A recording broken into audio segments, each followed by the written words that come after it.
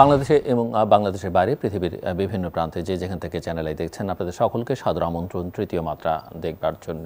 প্রিয় দর্শক, সাম্প্রতিক নানা বিষয় নিয়ে কথা বলবার জন্য আমার সঙ্গে স্টুডিওতে রয়েছেন আমার ভাই বসা আছেন বাংলাদেশ আওয়ামী লীগের প্রেসিডেন্ট সদস্য, বাংলাদেশ সরকারের সাবেক মন্ত্রী এবং এই মুহূর্তে জাতীয় সংসদ সদস্য, মুক্তিযুদ্ধ বিষয়ক মন্ত্রণালয় সংক্রান্ত সংসদীয় স্থায়ী কমিটির সভাপতি শাহজাহান খান, এবং আমার ডানে রয়েছেন বাংলাদেশের সিনিয়র সাংবাদিক, সম্পাদক, লেখক ডক্টর রেজওয়ান সিদ্দিকী। স্বাগত আপনাদের দুজনকে তৃতীয় মাত্রায়। মিস্টার শাহজাহান খান, বাংলাদেশ আওয়ামী লীগের সাধারণ সম্পাদক ওবায়দুল কাদের গত শনিবারই বলেছেন যে বিএনপি যদি ক্ষমতায় যায় এক রাতেই আওয়ামী লীগকে শেষ করে ফেলবে। আপনি একমত কিনা ওনার এই বক্তব্যের সঙ্গে? এক রাতে সব শেষ করতে এটা কারোর পক্ষে সম্ভব না। তবে মানে ঘটনাটা যেটা ঘটেছে 2001 সালে যখন বিএনপি মানে কেবল নির্বাচনে তারা বিজয় লাভ করেছিল, 3-4 দিনের মধ্যে বহু আওয়ামী লীগ নেতা কর্মীকে তারা কুপিয়েছে, হত্যা করেছে। আমার এলাকায় ছাত্রলীগের আমির হোসেন নামে একজনকে হত্যা করেছে, তাও একটা আনসার ক্যাম্পের গেটে। তারপরে আমার কয়েকজন কর্মীকে কুপিয়েছে। সেই রাত্রিবেলায় আমি তখন শাহাবুদ্দিন সাহেব রাষ্ট্রপতি, আমি তাকে ফোন দিয়ে বিষয়টা বললাম এবং উনি শেষ পর্যন্ত হস্তক্ষেপ করলেন। বুঝলাম যে রাত্রি বিএনপির কয়েকজনকে গ্রেপ্তার করছিল। তো সুতরাং এরা যে এই হত্যাকাণ্ডগুলো একের পর এক করেছে, যেমন এটা পরিষ্কার শোকাহত আগস্ট মাস, আপনি জানেন 1975 সালে 15 আগস্ট বঙ্গবন্ধুকে হত্যা করেছে তার পরিবার সহ। এর চাইতে মানে মানবতার ইতিহাসে এর চাইতে নৃশংসতম হত্যাকাণ্ড আর ঘটেছে কিনা আমার জানা নেই, কিন্তু বাংলাদেশে সেটা ঘটিয়েছে এবং তারই কিন্তু প্রধান ব্যক্তি হলো জিয়াউর রহমান।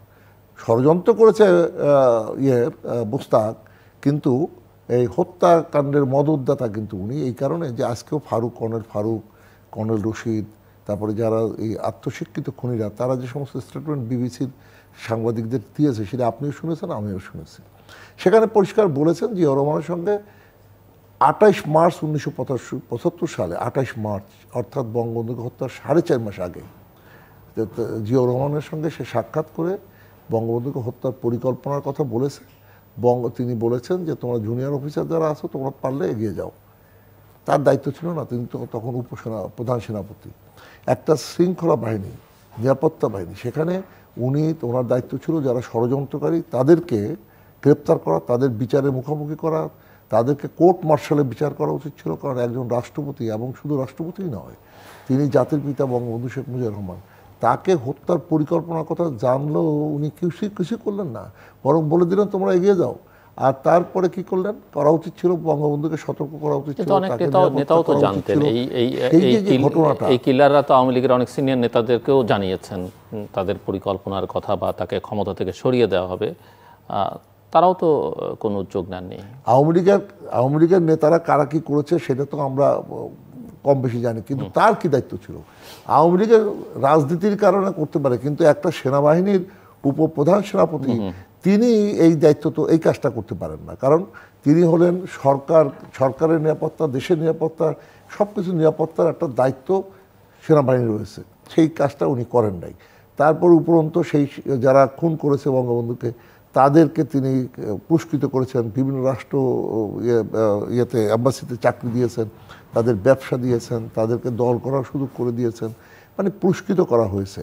তাহলে এটা কি একটা দেশের রাষ্ট্রপতি যাকে হত্যা করলো, তার হত্যাকারীরা এইভাবে তারা মদত পেল, এর মধ্য দিয়ে কী প্রমাণ হয়? প্রমাণ হয় তিনি সরাসরি এই খুনের সঙ্গে কিন্তু মদত দিয়েছেন এবং জড়িত, এবং মোস্তাক এরা বৈঠক করেছেন একসঙ্গে। সেই বিষয়গুলো কিন্তু সামনে আছে আমাদের এখন। ওই কারণেই আমাদের মাননীয় সাধারণ সম্পাদক ওবায়দুল কাদের এই কথাটা বলতে পেরেছেন, এবং 21শে আগস্ট শেখ হাসিনাকে হত্যা করার উদ্দেশ্যে যেভাবে গ্রেনেড হামলা করা হয়েছিল, বিএনপি এটা নির্লজ্জের মতো বলল। বেগম খালেদা জি, আমি আশ্চর্য হয়ে গেলাম, উনি 3 বারের প্রধানমন্ত্রী, উনি বললেন যে শেখ হাসিনা গ্রেনেড নিজের ব্যাগে করে নিয়ে গেছে। এটা কি কোনো পাগলেও করে যে নিজে আত্মহত্যা করবে? সেজন্য এটা নিতে পারে না, কিন্তু এটাকে উনি প্রমাণ করার চেষ্টা করলেন, জজ মিয়া নাটক সাজালেন, সেই চাপ শেষ পর্যন্ত টিকল না। শুধু তাই না, আরেকটা বিষয় হলো যে দেখেন যে হত্যাকাণ্ড কখনোই কিন্তু সব সমস্যার সমাধান করে না। আপনি শেখ হাসিনার উপরে 19 বার হত্যাকাণ্ডের অ্যাটেম্পট নেওয়া হলো, বিরোধী দলের নেত্রী খালেদা জিয়া তিনিও তো 3বার প্রধানমন্ত্রী ছিলেন, তার উপরে কয়বার তাকে হত্যাকাণ্ডের অ্যাটেম্প্ট করা হয়নি। এর মধ্য দিয়ে কিন্তু প্রমাণিত হয় সমস্ত হত্যাকাণ্ডের পেছনে। এরপরে 2000 ক্ষমতায় থাকতে হত্যা করেছে না, 93 সালে যখন ক্ষমতায় ছিল তখনও শ্রমিকদের পবিত্র রমজান মাসের মধ্যে, উনি তো একজন বিশিষ্ট সাংবাদিক, উনি কি অস্বীকার করতে পারবেন 17 জন শ্রমিককে পবিত্র রমজান মাসের মধ্যে বস্ত্রকল শ্রমিকরা যখন আন্দোলন করলো, সেই আন্দোলন দমনের জন্য 17 জন শ্রমিককে হত্যা করলো। কৃষকরা যখন দাবি করলো সারের দাবি, সেই সারের দাবিতে আন্দোলন দমন করার জন্য 18 জন কৃষককে হত্যা করলো। 2003 সালে আবার গার্মেন্টস শ্রমিক যখন আন্দোলন করলো তাদেরকে হত্যা করলো পবিত্র রমজান মাসের মধ্যে। তারপরে আপনার সেই ইয়াসমিন, আপনার মনে আছে ইয়াসমিন যে দিনাজপুরের, সেই ইয়েকে অর্থাৎ একটি আন্দোলন হয়েছিল এই ধর্ষণের প্রতিবাদে, তখন সেখানে 7 জন মানুষকে হত্যা করে সেই আন্দোলন দমন করলো। বিদ্যুতের দাবিতে কানসার্টে সেই আন্দোলন দমন করলো।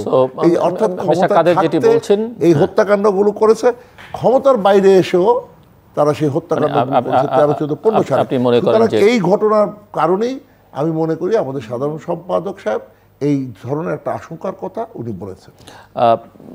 Doctor Rezwan Siddiqui, Begum Khaleda Zia BNP chairperson, তিনি যখন অ্যাক্টিভ ছিলেন, জেলের বাইরে ছিলেন, তখন তিনি একবার বলেছিলেন যে তারা প্রতিহিংসার রাজনীতি করবে না আর ক্ষমতায় গেলে ভবিষ্যতে। বিএনপি এরপরেও একবার দুবার কথা বলেছে, কিন্তু আওয়ামী লীগের কাছে যেটি সবসময় মনে হয় যে 15ই আগস্ট 21শে আগস্ট এই ক্ষত আসলে শুকায়নি, এবং যে কারণে তারা বিএনপির ওই কথার উপরে আস্থা রাখতে পারেন না। সো মিস্টার ওবায়দুল কাদেরের বক্তব্যকে আপনি কীভাবে দেখেন? প্রথম কথায় আমি জনাব শাহজাহান খানের একটা বক্তব্য থেকেই শুরু করি। যেমন ধরেন 15ই আগস্টের যে অভ্যুত্থান অথবা যে হত্যাকাণ্ড, এই ঘটনাটার জন্য প্রথমে আমরা জিয়াকে দায়ী করি কেন? কারণ তখন সেনাবাহিনী প্রধান ছিলেন শফিউল্লাহ, এবং শফিউল্লাহ তো পরে আওয়ামী লীগও করেছেন, সম্ভবত মন্ত্রীও হয়েছে, এমপি। তো শফিউল্লাহর উপরে কেন দায় চাপায় না? সেকেন্ড ম্যান জিয়াউর রহমান, তার উপরে কেন আগে দায় চাপাচ্ছে?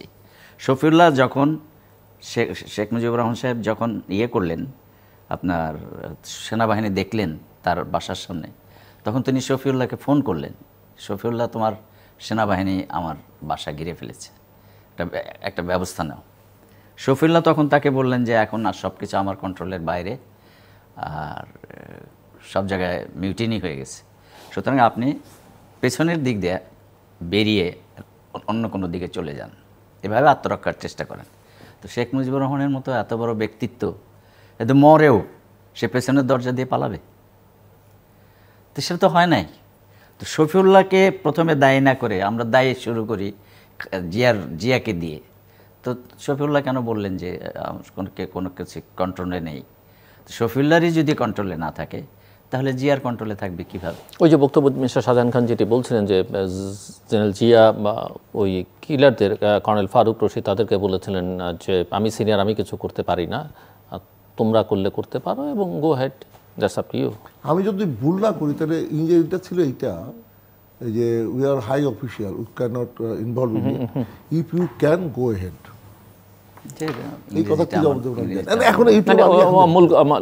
কর্নেল ফারুকের ভাষ্যটা মোটামুটি সেরকমই, আমি 2 দিন আগেও শুনেছি। ওই গো হেড শব্দটা তিনি বলেছেন, যদি তোমরা, আমি এর মধ্যে নাই।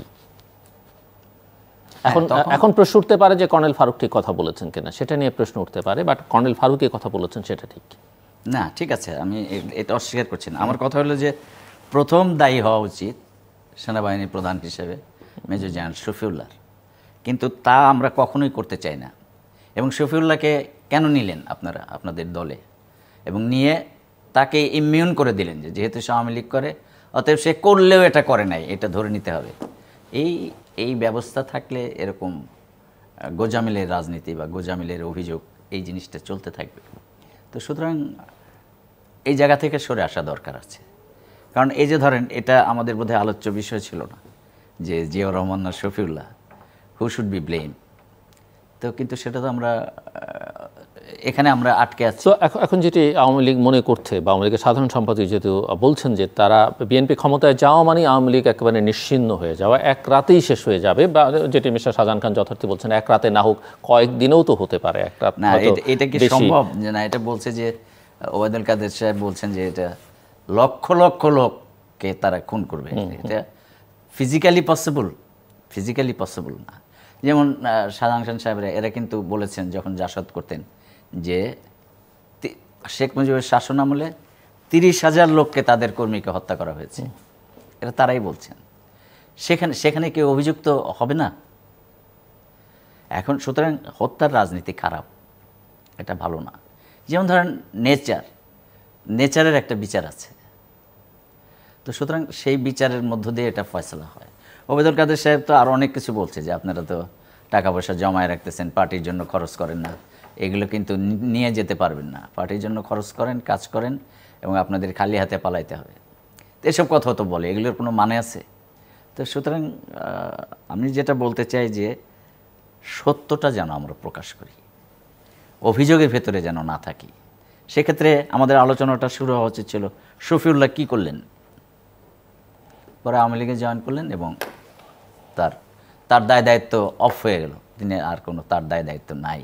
এবং কত বড় কথা সে শেখ মুজিবুর রহমান সাহেবকে বলছেন যে আপনি পেছনের দিক দিয়ে পালায় যান।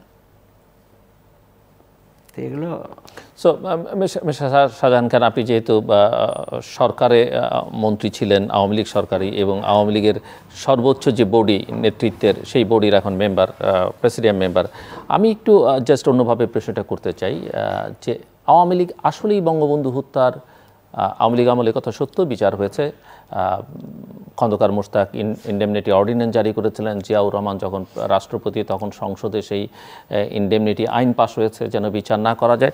কিন্তু এই হত্যাকাণ্ডের আসল কারণ কি, কারা এর পেছনে ছিলেন, কারা পরিকল্পনা দিয়েছেন, মদত দিয়েছেন, সেটি আসলে আওয়ামী লীগ চায় কিনা, আমি কয়েকটা কারণ এখানে উল্লেখ করতে চাই। জিয়াউর রহমানের কথা আপনারা বলছেন, কর্নেল ফারুকের কথাকে উদ্ধৃত করে, আবার বিএনপি বলে যে জিয়াউর রহমান তো খন্দকার মোশতাকের শপথ অনুষ্ঠানে যায় নাই, সব জেনারেলরা বা আর্মি, নেভি, এয়ারফোর্সের অফিসাররা রেডিও স্টেশনে গেছেন, জিয়াউর রহমান যাননি, এটি তারা বলেন। কিন্তু আমি তিনটা প্রসঙ্গ এখানে টানতে চাই। যেমন উনি জেনারেল শফিউল্লাহর কথা বললেন, কিংবা একে খন্দকার তৎকালীন বিমান বাহিনী প্রধান, কিংবা মেজর জেনারেল খলিলুর রহমান যিনি বিডিআর প্রধান ছিলেন, এদের প্রত্যেককেই কিন্তু আওয়ামী লীগ অ্যাকোমোডেট করেছে। পরে তাদেরকে মন্ত্রী বানিয়েছে, কাউকে এমপি বানিয়েছে, কাউকে, এগুলো আওয়ামী লীগ করেছে। ইনডেমনিটি অর্ডিন্যান্স 79-এর পার্লামেন্টে যারা ইনডেমনিটি অর্ডিন্যান্সের পক্ষে ভোট দিয়েছে, তাদের অন্তত 5 জনকে আওয়ামী লীগ সরকার মন্ত্রী বানিয়েছে, কাউকে এমপি বানিয়েছে। মানে তাদের সঙ্গে আপনারা কখনো না কখনো ক্যাবিনেটে বসেছেন, পার্লামেন্টে বসছেন।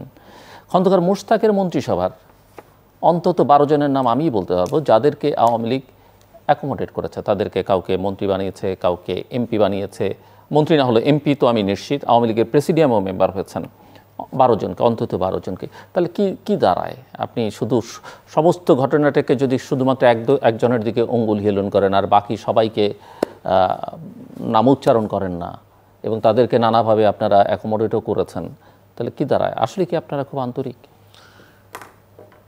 অবশ্যই আন্তরিক না হলে তো এই বিচারটা হতো না। কিন্তু বিচার তো এখনো, বিচার যারা সক্রিয়ভাবে হত্যাকাণ্ডের সঙ্গে যুক্ত ছিল তাদের বিচার হয়েছে, কিন্তু নেপথ্যের যারা কলাকুশলী, সেটা খুব জানার রাজনীতির জন্য খুব জরুরি না? যেমন মোশতাক সাহেবের মৃত্যুর কারণে, তারপরে যেমন বলা হয় যে যারা ট্যাঙ্কের উপরে উঠে নেচেছেন, যারা আওয়ামী লীগকে নিশ্চিহ্ন করতে সেই সময় চেয়েছিলেন, তাদের সঙ্গে তো আওয়ামী লীগ সখ্যতা বজায় রেখে চলেছে। ট্যাঙ্কের উপর যে যার কথা বলছেন সে নিজেই অস্বীকার করেছে এটা সত্য না। আমি জানি না, ঠিক আমি দেখিনি, কারণ তখন আমি জেলখানায় ছিলাম। তো যেটা আপনি বলছেন 7 নভেম্বরের ঘটনা, সেটা বঙ্গবন্ধু হত্যা হওয়ার পরে ট্যাঙ্কের উপর নেচেছে, এটা ঠিক না। যেখানে আপনি কথাটা বলছেন, আমি অস্বীকার করব না যে বঙ্গবন্ধুর মন্ত্রিসভার মানে 22 জন মন্ত্রী এর সঙ্গে ছিল, খন্দকার মোশতাকের মন্ত্রিসভায় ছিলেন, তার 23 জনের মন্ত্রিসভার একজন বাদ দিয়ে, হ্যাঁ 22 জন ছিল, একজন বাইরের থেকে নিয়েছিলেন। আমি এই কথা অস্বীকার করবো না যে শফিউল্লাহ সাহেব তখন প্রধান সেনাপতি, উনি যেটা বলেছেন আমি এটা অস্বীকার করবো না, কারণ এগুলো সত্য, এই ইতিহাসকে অস্বীকার করার কোনো কারণ নাই। এগুলোকে কিভাবে আপনি অ্যানালাইসিস করবেন? বিষয়টা দাঁড়ালো এই যে শফিউল্লাহ সাহেব তখন এই বিষয়টাকে দায়ভার উনি নিলেন না কেন, সেটা তিনি ভালো জবাব দিতে পারবেন, তিনি এ ব্যাপারে জবাব দেওয়ার লোক, আমি লোক নাই। কিন্তু তার প্রতি আপনারা, আমি আওয়ামী লীগে ওনাকে নিয়ে আসছে, সেটা আওয়ামী লীগে তাকে মন্ত্রী করেছে। একটা বিষয় আপনি মানে আমি জাস্ট এক লাইনে আমি আর ইন্টারভেন করব না, মানে এই যে আমি 12 জনের কথা বললাম, 5 জনের কথা বললাম, ওই যে জেনারেলদের কথা বললাম বা সশস্ত্র বাহিনীর সদস্যদের নেতৃবৃন্দের কথা বললাম, যে কোনো কারণই হোক তাদের প্রতি ন্যূনতম একটা ঘৃণাও তো আপনারা প্রদর্শন করলেন না, বরং তাদেরকে নিলেন। আমি বলছি ঘৃণা ঠিক আছে, তাকে আপনি না মারেন, বিচার না করেন, জেলে না ঢুকান, কিন্তু তাকে আপনি কোনো স্পেস তো না দিলে মনে হতো যে এটা আসলে জেনুইন। এটা আমার একজন কোনো নাগরিক, সাধারণ নাগরিক যদি এই প্রশ্ন করে কি উত্তর হবে তার?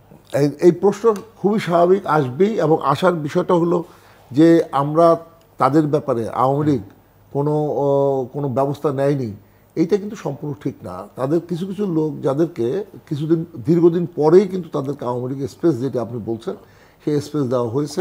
এইটার আরেকটি কারণ হলো যে এরা কিন্তু প্রত্যেকেই নিজ নিজ এলাকায় তারা জনপ্রিয় আওয়ামী লীগের, এবং তাদের সঙ্গে আওয়ামী লীগের নেতাকর্মীরাই কিন্তু বেশি। ভুলটা যারা বঙ্গবন্ধুর হত্যার পরে যারা মন্ত্রিসভায় গেছেন তারা ভুল করেছেন, কিন্তু তার নেতাকর্মী যারা তার সাথে তারা কিন্তু ভুলটা করেন নাই। এখন উনি যেহেতু এটার সঙ্গে নেতাকর্মী অনেকেই, আমাদের অনেকেই বলে যারা বিট্টেয়ার হিসাবে যারা চিহ্নিত হয় রাজনীতিতে, তাদেরকে আমাদের অনেকে বলে ভাই ওর সঙ্গে আপনি রাজনীতি করেন না, এইটা কিন্তু বলে। কিন্তু তারপর দেখা যায় তার সঙ্গে যে কর্মী বাহিনী বা যে সমস্ত নেতা আছে তাদের সঙ্গে জনগণের যে সম্পৃক্ততা, সেই সম্পৃক্ততাটাকে আমরা অস্বীকার করবো না।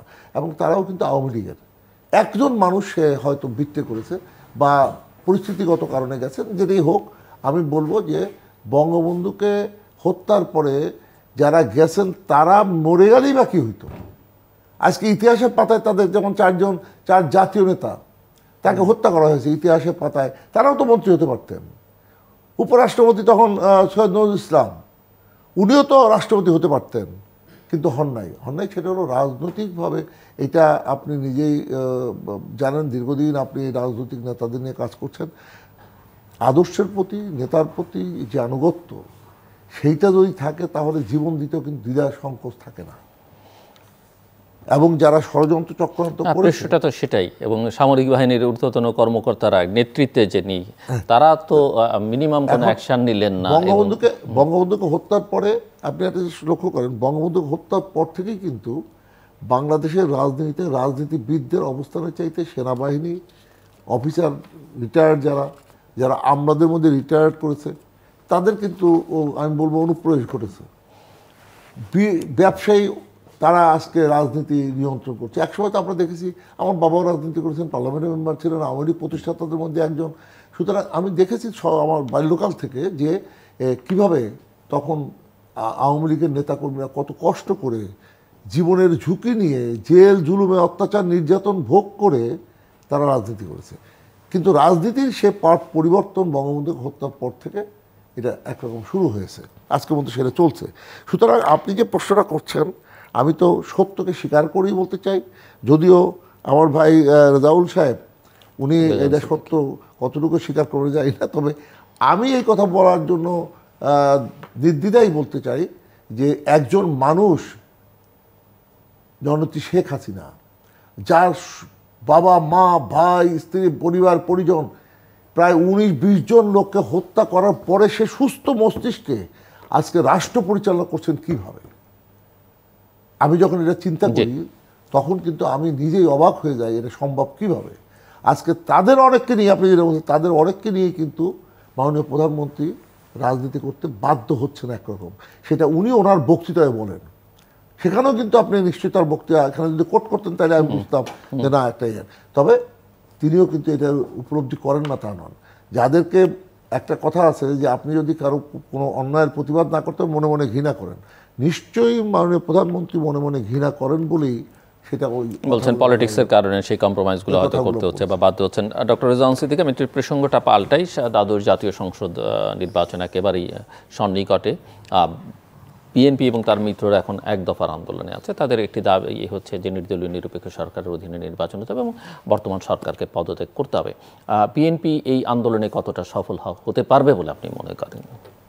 আমি তো একটু সে অর্থে একটু বিপরীত মেরুর লোক।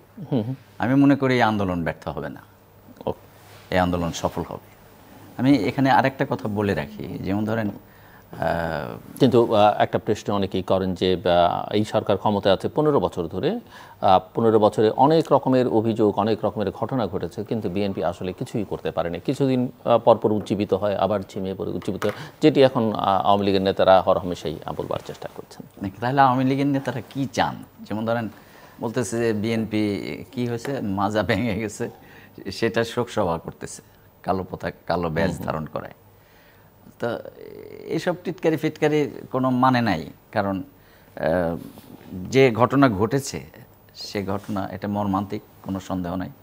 কিন্তু যেমন ধরেন জিয়াউর রহমানকে যখন আমরা কোট করি তখন কিন্তু তার পুরোটা করি না, অর্ধেক সত্যকে গ্রহণ করি। যেমন যখন জুনিয়র অফিসাররা গিয়ে তাকে বলছে যে আমরা এ ধরনের একটা কাজ করতে চাই, তখন উনি বলছেন আমি এর মধ্যে নাই, তোমরা যেটা আপনি বললেন যে তোমরা যা পারো করো। এই তো এখন তিনি তো তখন পার্টিসিপেট করেন নাই, এবং তার পক্ষে শফিউল্লাহকে ডিঙিয়ে কোনো অ্যাকশনে যাওয়া সেটা তো সম্ভব ছিল না। এবং তখন নতুন করে কেবল বাংলাদেশ স্বাধীন হয়েছে, মানে সদ্য স্বাধীন দেশে, সেটা তো একটা মিউটিনি হতো যদি তিনি করতেন। মিউটিনি তো হয়েছেই, কিন্তু শফিউল্লাহর বিরুদ্ধে বিদ্রোহ সেটা তো জিয়াউর রহমানের করলে সেটাও ঠিক হতো না। এটা যদি উনি করতেন তাহলে সেটা ঠিক হতো না। তাহলে কি করতে হতো?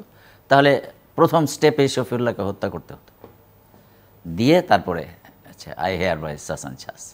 তো এই জিনিসগুলো আমরা ঠিকভাবে গ্রহণ করি না। যেমন ধরেন আরেকটা কথা আমি বলি, শেখ মুজিবুর রহমানকে সতর্ক করেছিলেন একজন সাবেক মন্ত্রী যে আপনি যে এত ইয়ে করতেছেন, মুশতাক তো আপনাকে খুন করবে। তখন শেখ মুজিবুর রহমান বলেছিলেন, এগুলো কিন্তু আমার পরাবিদ্যা, আমার সামনে কিছু হয় না।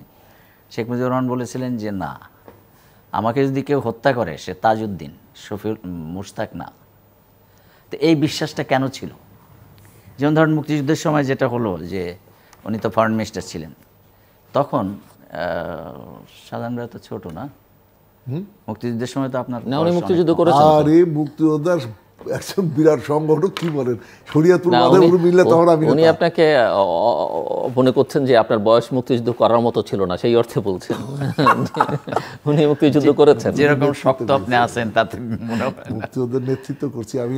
মুজিব বাহিনীর আমি ডেপুটি লিডার ছিলাম মহকুমা, ওই শরীয়তপুর তার এলাকা সহ আমাদের। এখন আপনি কন্টিনিউ করেন না, বলতে চাইছিলেন। এখন এটা কেন বলছেন? এটা কেন বলছেন? কারণ যেহেতু সরাসরি উনি যুদ্ধের সময় ছিলেন না, ফলে একটা সবসময় একটা ভার্নারেবল অবস্থান ছিল। তখন তো তাজউদ্দিন ময় ছিল বাংলাদেশ, তাজউদ্দিন ময় ছিল যুব সমাজ। যদিও শেখ মুজিবুর রহমানের নামে সেটা হতো, কিন্তু তাজউদ্দিনই তো মুক্তিযুদ্ধের সময় বড় নেতা। তো এখন তাকেও তো কিন্তু জেলে থাকতে তো নেতার ছোট হয়ে যায় না। জেলে তো তিনি ওই কজের জন্যই আছেন জেলে। যেটা ওই ওনার মেয়ের বইয়ে থেকে আমি পড়লাম যে যখন ওনার স্ত্রী জোহরা তাজউদ্দিন যখন বারবার বলছিলেন যে তুমি যাও গিয়া, তুমি কোথাও হেঁটে চলে যাও, তিনি বরং পাঞ্জাবি গায়ে দিয়ে রেডি হয়ে বসে থাকলেন যে কখন তাকে ধরতে আসবে। তখন তারা সবাই মিলে, ফ্যামিলির সবাই মিলে বলছে যে যাচ্ছেন না কেন আপনি? বলে আমি গেলে কথা হবে, আমি খুন করিয়েছি বঙ্গবন্ধুকে, সেই ব্লেম আমি নেব না, ইফ আই ডাই। তো সুতরাং সেগুলো তো উনি করছেন। জি, সো মিস্টার শাহজাহান খান, নির্বাচন এবং আমার প্রশ্ন ছিল যে বিএনপির দাবি এবং আওয়ামী লীগ আসলে 2014, 2018 পরে একই ধারণা, কারণ আপনারা যে খুব একটা সন্তুষ্ট অন্তত সেটুকু ওই দুটো নির্বাচন নিয়ে আওয়ামী লীগের কোনো নেতা বলেন না। তো সেক্ষেত্রে আরেকটি ওই ধরনের নির্বাচন আওয়ামী লীগ অ্যাফোর্ড করতে পারবে কিনা, বা বর্তমান সরকার যেখানে এইবার দেশি বিদেশি নানা রকমের চাপ রয়েছে? নির্বাচন সারা দুনিয়ায় যে গণতান্ত্রিক দেশগুলো আছে সেই সব দেশে যেভাবে নির্বাচন হয় আমাদের দেশেও তাই হবে। কেয়ারটেকার সরকারের কথা যারা একসময় বলেছেন হাস্যরস করে, কেয়ারটেকার এবং খালেদা জিই বলেছেন কেয়ারটেকার সরকার বুঝি না, মানি না, মানব না। তিনি একথাও বলেছেন পাগল আর শিশু ছাড়া। আবার প্রধানমন্ত্রী শেখ হাসিনা একথাও বলেছেন যে আজীবনের জন্য কেয়ারটেকার সরকার চাই না, 3টা মেয়াদের কথা বলছেন, আজীবনের কথা পত্রিকা শিরোনাম। তবে আমি যেটুকু শুনেছি সেগুলো অন্তত 3টা মেয়াদের জন্য থাকা উচিত। আচ্ছা ঠিক আছে, আজীবনের জন্যই যদি চান, উনি এখান থেকে সরে আসলেন কেন? কেয়ারটেকার সরকার যখন থাকলো একের পর এক, কেউ কি বলতে পারবেন আওয়ামী লীগ বা বিএনপি কেউ বলেছে না এই নির্বাচন ঠিক হয়েছে যারা বিরোধী দলে গেছে? এই কেয়ারটেকার সরকারটা ভালো ছিল এরকম বলেছে? যে হেরে গেছে সে তার প্রতিবাদ করেছে। শুধু তাই না, কেয়ারটেকার সরকারের যেমন লতিফুর রহমান সাহেব যে কাজটি করলেন, উনি ওত নেওয়ার সাথে সাথে 13 জন সচিবকে ওই সন্ধ্যার সময় তিনি তাদেরকে সেখান থেকে ওএসডি করে দিলেন না।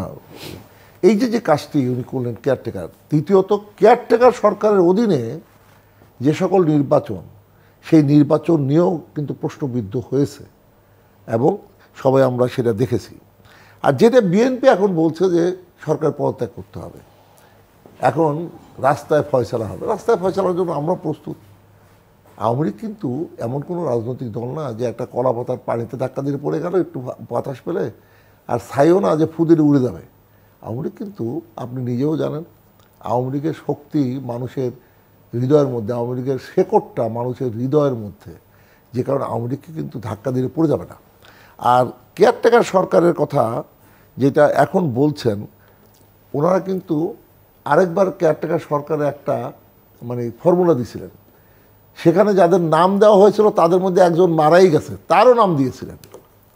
তা মানে হলো এটা কি, যে ওনারাও কিন্তু এই কেয়ারটেকারের ব্যাপারে সিরিয়াস না। সিরিয়াস যদি হতেন তাহলে একটা মৃত্যু লোককে কি এইখানে কাউকে দেয় না। আপনার যেটা মানে শেখ হাসিনাকে ক্ষমতাচ্যুত করতে হবে এই আন্দোলন ওনারা শুরু করলেন এক দফা দাবিতে, বসাইছে কে? আরেকটা কথা বলে যে আপনি ক্ষমতার থেকে চলে যান। আপনি যদি কোনো ঘরে থাকেন, সেই ঘরের মালিক যদি মনে করে আপনাকে দেওয়া হবে না, তাহলে আপনাকে চলে যেতে বলবে। জনগণ কি বলে? ওনারা বলছেন, আমি একটা উদাহরণ দিই, ওনাদের যে গণ অভ্যুত্থানের কথা বলছেন বা যে গণ আন্দোলন, যে আন্দোলন ওনারা করছেন, রেজাউল একটা কথা বলেছেন যে এই আন্দোলনের বিজয় হবে কি হবে না সেটা ভবিষ্যতের ব্যাপার। তবে আমি মানে অনুমান করতে পারি যে না হবে না, এই কারণে যে জনগণের সম্পৃক্ততা নাই। বিএনপি সভা করছে, বিশাল বিশাল সভা করছে, আওয়ামী লীগ বিশাল বিশাল সভা করছে, এগুলো কিন্তু আসলে নেতা কর্মীদের সমাবেশ। জনগণের সম্পৃক্ততা যদি থাকতো, যেমন মির্জা ফখরুল সাহেব বলেছেন কদিন আগে, আপনি শুনেছেন যে গণ অভ্যুত্থান কেন হচ্ছে না। গণ অভ্যুত্থান কিন্তু দলের নেতাকর্মীরা শুধু ঘটায় না, তারা ক্ষেত্র প্রস্তুত করে, কিন্তু জনগণের অংশগ্রহণ ছাড়া গণ অভ্যুত্থান হয় না। গণ অভ্যুত্থান এই আন্দোলনে কিন্তু জনগণের এখন পর্যন্ত সম্পৃক্ততা ঘটে নাই।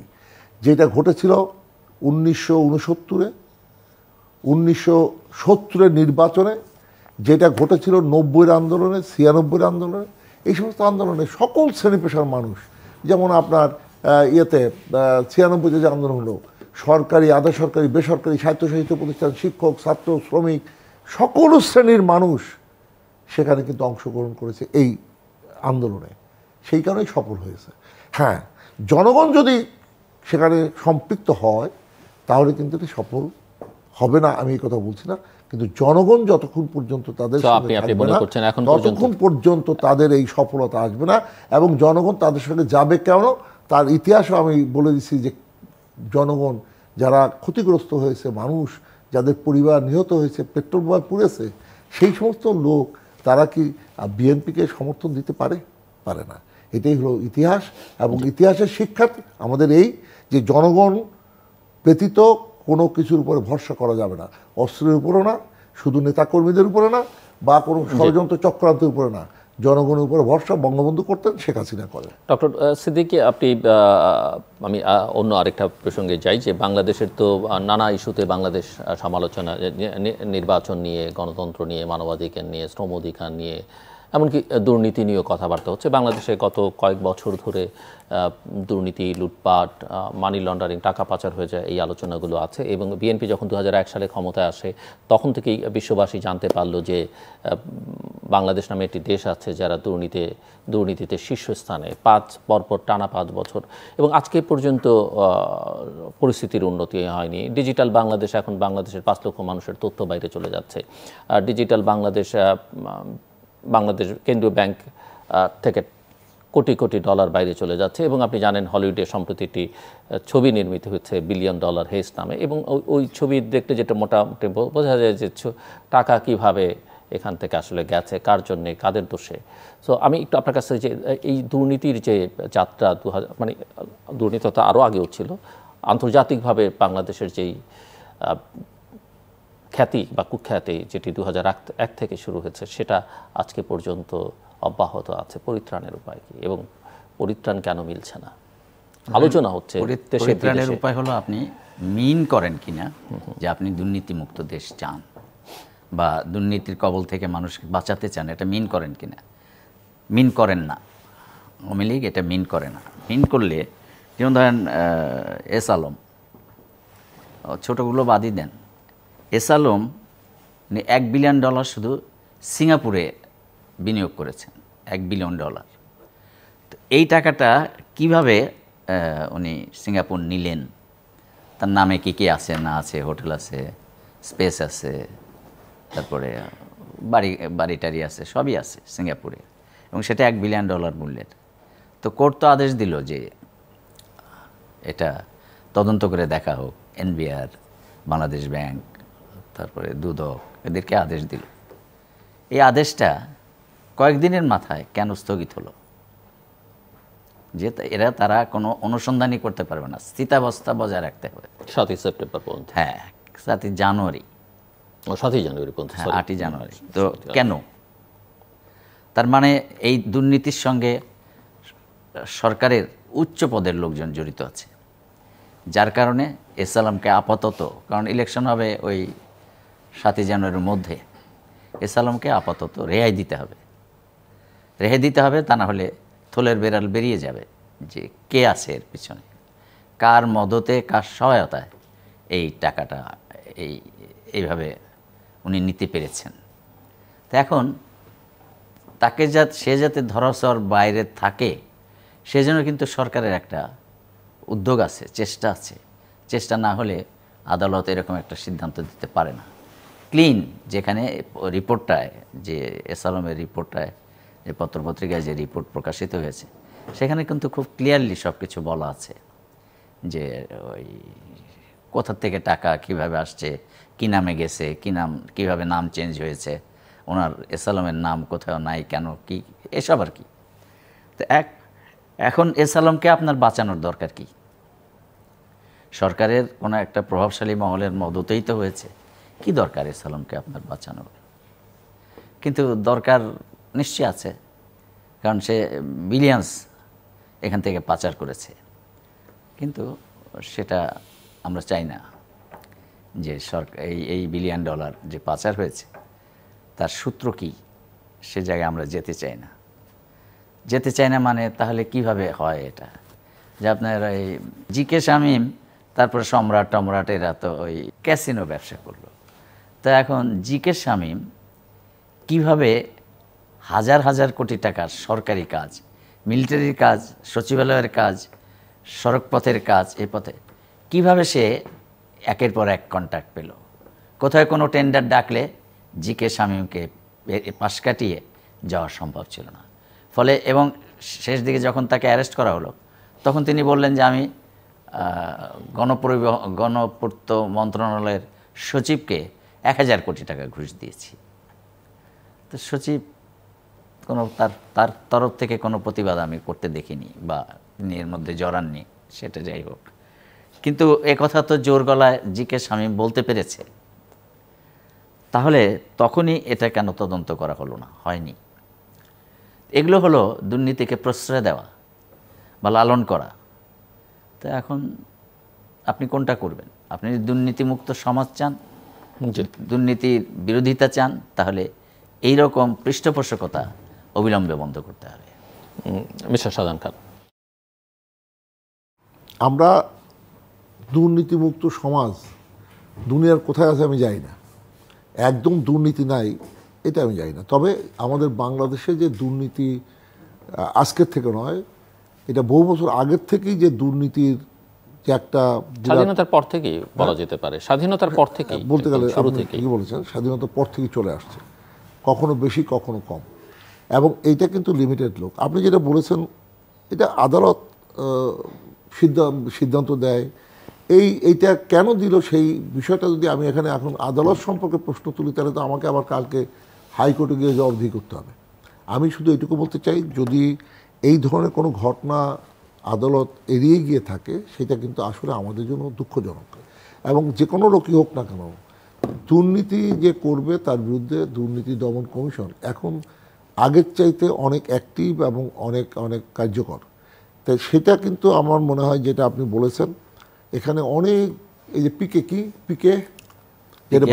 হালদার, আপনি কি মনে করেন আসলে সব এই দুর্নীতিবাজরা, সব টাকা পাচারকারীরা সেটা তারা আওয়ামী লীগ করে বা বিএনপি করে? তা নয়। যেমন সন্ত্রাসীর কোনো দল নাই, ঠিক তদ্রুপ এখানে এই যে যারা টাকা পাচার করে আর দুর্নীতি, তারা দলে থাকলেও দলের নীতি নির্ধারণীদের মধ্যে এটা থাকার কথা না। কারণ আওয়ামী লীগ এমন একটি দল যেটা জনগণের মধ্য থেকে উৎসারিত একটি দল, এবং বঙ্গবন্ধু থাকতেই এই দলের যে কষ্ট, ত্যাগ, তিতিক্ষার মধ্য দিয়ে এই পর্যন্ত উঠে এসেছে। বঙ্গবন্ধু একটা কথা বলেছেন, বক্তৃতা করছিলেন একবার, যে আওয়ামী লীগ বলছে যে প্রতিকূলতার মধ্যেই আওয়ামী লীগের জন্ম, আর সংকটময় পরিস্থিতি মোকাবেলা করেই আওয়ামী লীগের বিকাশ। এই যে কথাটা, এটা কিন্তু কিভাবে কত অত্যাচার, অনাচার, জেল, জুলুম, নির্যাতন ভোগ করে আওয়ামী লীগ এখানে আসছে। আমরা কিন্তু সেই জায়গাটায় অনেকটা পিছিয়ে গেছি, অনেকটা আমরা এখনও বঙ্গবন্ধু সেই জায়গাটা এখন পর্যন্ত আমরা তৈরি করতে পারিনি। এটা অবশ্য আমাকে বলতেই হচ্ছে। এবং আমরা যেটা আপনি বলেছেন,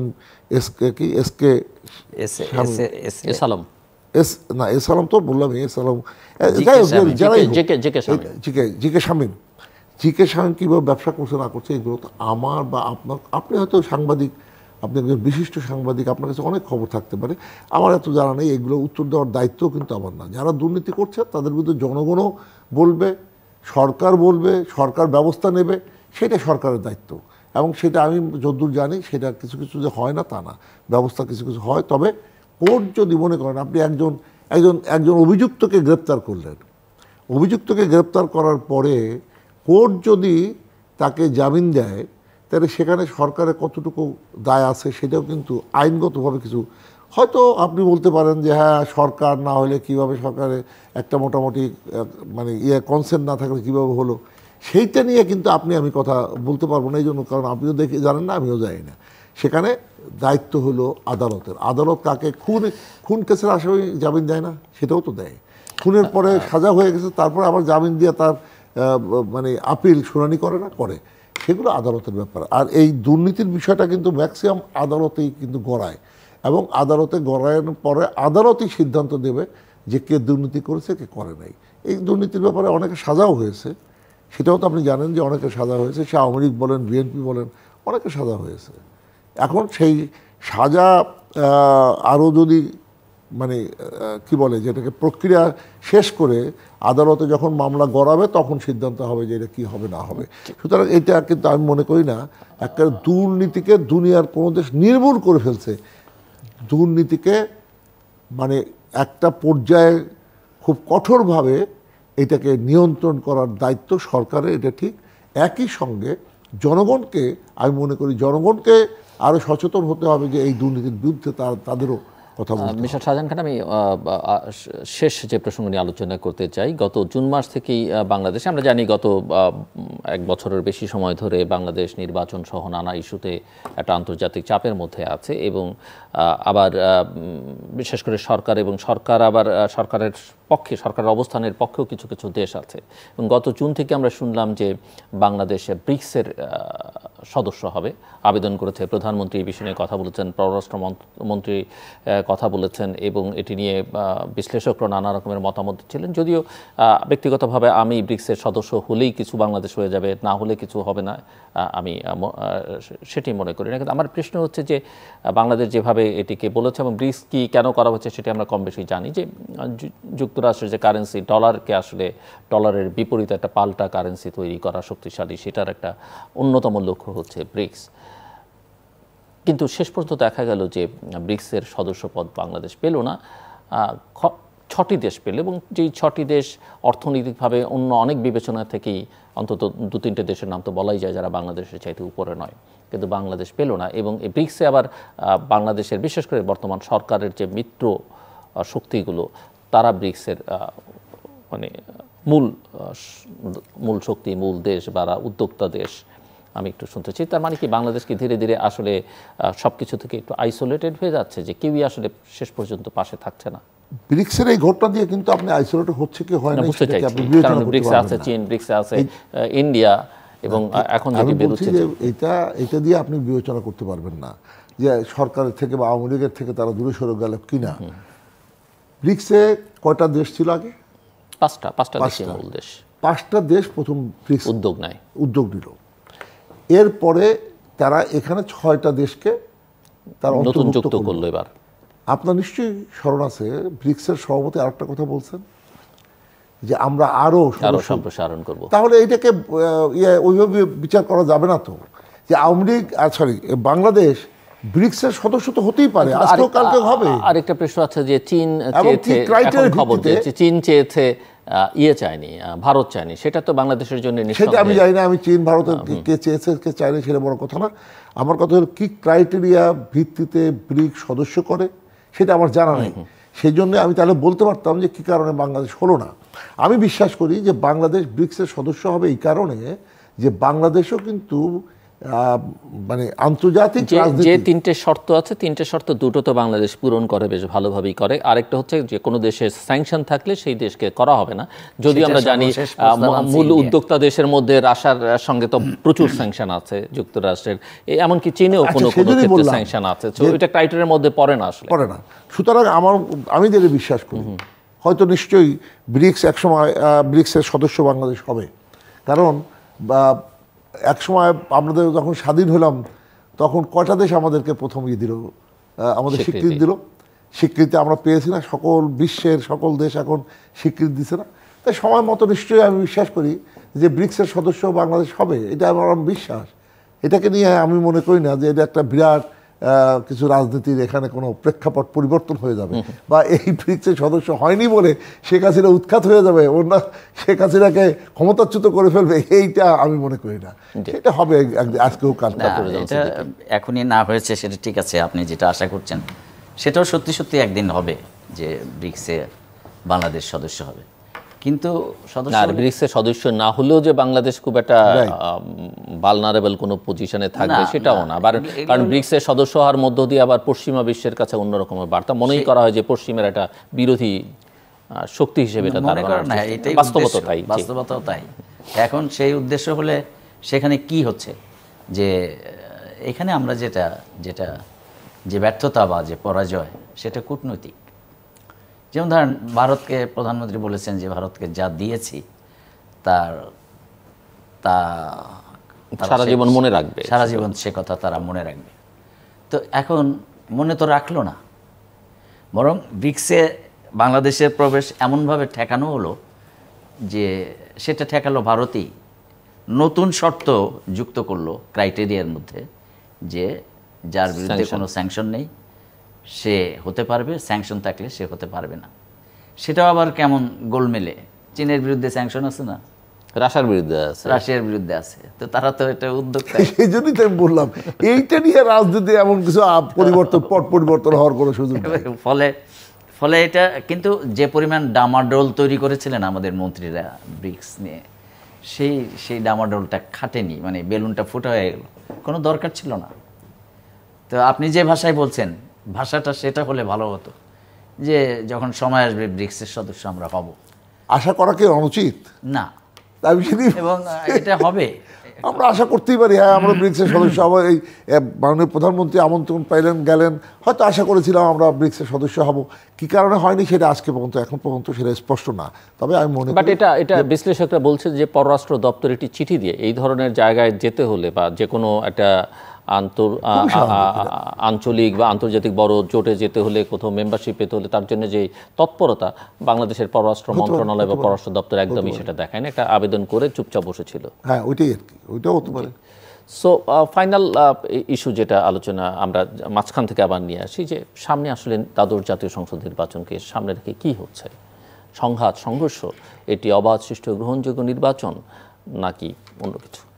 না, যেমন ধরেন আওয়ামী লীগের মন্ত্রীরাও পর্যন্ত বলছে, জাস্ট 2 মিনিট সময় আপনার জন্য।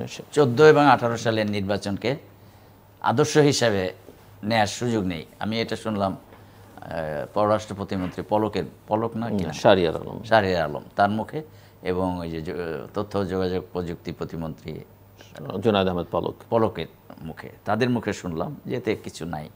তো অর্থাৎ 14 এবং 18 সালের নির্বাচন যথাযোগ্য হয়নি বলে তারা স্বীকার করছেন, কারণ এটাকে আদর্শ হিসাবে নেওয়া ঠিক নয়। তো এখন আপনি কি করবেন? যে এটাকেই যদি বলেন যে হয়েছে, তাহলে তো এটা কেউ মেনে নেবে না। কেউ মেনে নেয়নি দুনিয়ার কোথাও, চায়না, রাশিয়া ছাড়া, ইন্ডিয়া তো কেউ মেনে নেয়নি, এবং কেউ বিশ্বাস করছে না যে 2024 সালের নির্বাচন ফেয়ার হবে। তাই যদি হতো তাহলে এত ডামাডোল, এত মিটিং সিটিং, এত কিছু করতে হতো না। তো সেটাকে বিশ্বাসযোগ্য করে তোলার পথ সরকারকে উদ্ভাবন করতে হবে। এবং হ্যাঁ, এখানে যদি বিরোধী দলের সহযোগিতা লাগে তাদেরকে আহ্বান জানাতে হবে। এখন আপনি বিসমিল্লাহ বলে জিয়াউর রহমানের খুনি, শেখ মুজিবুর রহমানের খুনি এখান দিয়ে শুরু করলেন, তাহলে তো হবে না। ব্যাকগ্রাউন্ডটাও তো আপনাকে ঠিক করতে হবে। যেমন ধরেন শেখ মুজিবের আমলে যেটা হলো যে ওই যৌথ বাহিনীর অভিযান, সেটা কী জন্য হয়েছিল? ওই চাঁদাবাজি, মজুদদারি, এসবের বিরুদ্ধে, অস্ত্র উদ্ধার, এসবের নামে এটা হয়েছিল। এবং একজনের কেস আমি মনে রেখেছি, সেটা হলো একজন এমপি ছিলেন কুমিল্লায়, মমতাজ বেগম, জাসদ করতেন। হ্যাঁ, এখন বেঁচে আছেন, নামটা কি সেটা আমার জানা নাই। মমতাজ বেগমের বাসায় অস্ত্র এবং এগুলো কি চোরাই মাল, এগুলো সব পাওয়া গেল। তখন এটার যৌথ দায়িত্ব ছিল রক্ষী বাহিনী, সেনাবাহিনী, পুলিশ, বিডিআর, সবাইকে মিলে এই বাহিনী গঠন করা হয়েছিল। তারা এসে শেখ মুজিবুর রহমান সাহেবকে বললেন যে এই তো ঘটনা, মমতাজ এমপির বাসায় পেয়েছি। তো উনি বললেন বান্দা নিয়ে আয়। তো বেঁধে আনছে, কিন্তু রাখতে পারে নাই, মমতাজ বেগমকে ছেড়ে দিতে হয়েছে। উনি না, জাসদ আরেকজন। তো এখন এই যে একটা অবস্থা এক সময় তৈরি হয়, সেটাই তো আপনার ধরেন যদি বলি যে সেটাই হলো দুর্নীতির প্রশ্রয় দেওয়ার শুরু। মানে এটা আমার মনে আছে, নিউজ টিউজ করতে গিয়ে আমি সবসময় এটা মনে রেখেছি যে কী হলো মমতাজ বেগমের, কী হলো মমতাজ বেগম, আওয়ামী লীগের এমপি ছিলেন, আওয়ামী লীগের। তো এখন এই যদি অবস্থা হয়, সে অবস্থা হলে ওই যেটা আমরা বলতে চাচ্ছি যে সুষ্ঠু নির্বাচন, অবাধ নিরপেক্ষ নির্বাচন, এটা আশা করা খুব দুরূহ। মিস্টার শাহজাহান খান, 2018 সালের নির্বাচন এবং 14 সালের নির্বাচন নিয়ে আপনারা যে প্রশ্ন তুলছেন, এই প্রশ্ন আমাদের অনেকের কাছে আছে এবং আমরা এটা জানি কেন এরকম হলো। আমি তো যদি বলি যে এর জন্য দায়ী বিএনপি, একটা বড় দল নিঃসন্দেহে। সরকারি দলের কোনো দায় আছে কিনা, আমি আমার কথাটা শেষ করে তাহলে বুঝবেন সরকারের দায় আছে কিনা। সেখানে তারা নির্বাচনে আসবে না, নির্বাচন করবে না, এবং সেখানে তারা নির্বাচন যখন না করলো, আমরা যারা প্রার্থী হলাম, আমরা তো খালি মাঠে গোল দেবই। মাঠে তো মানে বিরোধী কেউ নাই, খালি মাঠে গোল দিতে গিয়ে এই কাণ্ডগুলো অনেকে করেছেন। তো সেই ক্ষেত্রে এই দায় আমি মনে করি যে সরকারের যতটুকু দায়, এই দায় কিন্তু বিএনপি এড়াতে পারে না, এবং তারা এই নির্বাচনকে প্রশ্নবিদ্ধ করার জন্যই তারা এখান থেকে দূরে সরে গেছেন। এখনও নির্বাচনকে প্রশ্নবিদ্ধ করার জন্যই কিন্তু তারা নানা ধরনের যে সমস্ত কথাবার্তা বা যে কথাগুলো বলছেন, কাজ করছেন, সেটা কিন্তু প্রশ্নবিদ্ধ করার জন্য। এবং এইটা ঠিক, আপনাকে শুধু একটু বলে রাখি যে শিকারি বিড়ালের গোপ দেখলে চেনা যায়। বিএনপি কি করতে পারে না পারে, জামাত বিএনপি, তা বিগত দিনে প্রমাণিত। সুতরাং মানুষ কিন্তু এখন আতঙ্কিত এবং আশঙ্কিত। যে কথাটা বলছেন, হ্যাঁ, বঙ্গবন্ধুর সময় যৌথ বাহিনী অভিযান চলেছিল, কি প্রেক্ষাপটে যে একটা পরিস্থিতি সৃষ্টি হয়েছিল, যেটা তখন একটা পরিস্থিতি সৃষ্টি হয়েছিল যখন করা হয়েছে। বিএনপির সময় যখন সন্ত্রাস দমন আইন, আপনার মনে আছে, সন্ত্রাস কিন্তু তখন বিএনপির নেতারাই কিন্তু বেশি করছিলেন, কর্মীরা বেশি করছিলেন, যে কারণে সে তখন বাধ্য হয়ে সরকার সন্ত্রাস দমন আইন করলেন। আপনার যখন বিএনপি শাসন আমলে যখন আপনার ওই ক্লিন হার্ট অপারেশন করলো, সেই ক্লিন হার্ট অপারেশনে আমি মনে করি আওয়ামী লীগের অনেক নেতাকর্মী, আমার এলাকায় একজন যুবলীগের কর্মীকে হত্যা করা হয়েছে, ঠিক তদ্রুপ বিএনপিরও কিন্তু কম কর্মী নিহত অনেক হয়েছে। কেন? ওই যে সন্ত্রাসের সঙ্গে যুক্ত বলে এরকম ঘটনা ঘটানো হয়েছে। তাহলে তারপরে র্যাব গঠন, সেটাও তো আজকে র্যাব নিয়ে আমরা প্রশ্ন করি। র্যাব গঠন তো বিএনপি সময়, এটা তো আওয়ামী লীগ গঠন করে নাই। এবং র্যাবকে আমি মনে করি যে এটা অনেক ভালো ভালো কাজ র্যাবের আছে, যেগুলোকে আমরা মনে করি একটা দৃষ্টান্ত। এখনও র্যাব যে সকল মানে ঘটনার মানে কি বলবো, সন্ত্রাস বা অন্যান্য ঘটনাগুলোকে যেভাবে তারা উদ্ঘাটন করে ধরে, সেটা কিন্তু অনেক সময় পুলিশ পারে না।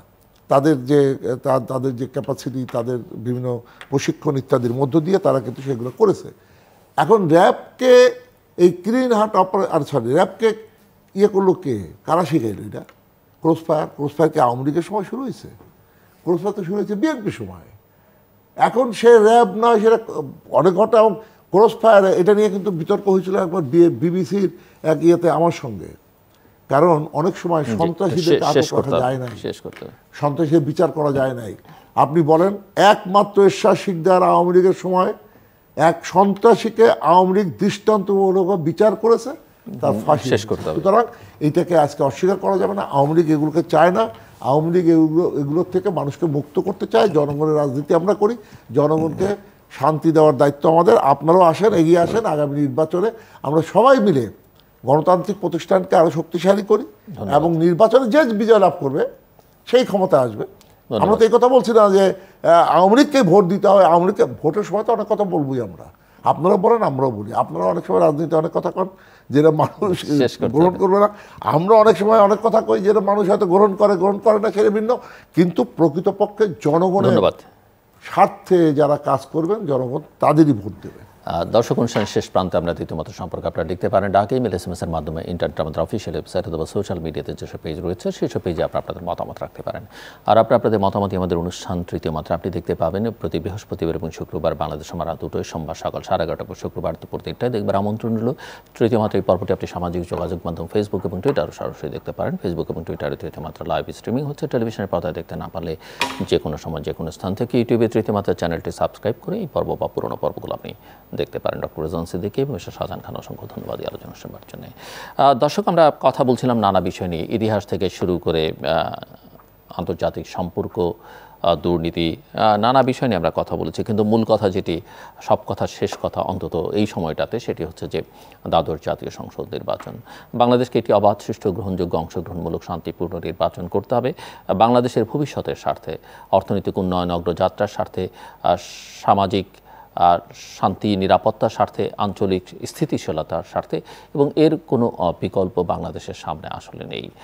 আমরা আশা করব যে আমাদের রাজনৈতিক নেতৃত্ব, আইলের দুপ্রান্তে যারা আছেন, তারা একটা সম্মিলিতভাবে সমঝোতার মধ্য দিয়ে, যেটি গণতান্ত্রিক সংস্কৃতির অংশ, সহমর্মিতা, সমঝোতা এবং ত্যাগ স্বীকার করা, সংলাপ, সেগুলোর মধ্য দিয়ে একটা যৌথ সিদ্ধান্তে, ঐকমত্যে পৌঁছবার চেষ্টা করবেন। দর্শক, আমাদের সঙ্গে থাকবার জন্য অসংখ্য ধন্যবাদ। আপনাদের সবার জন্য শুভকামনা।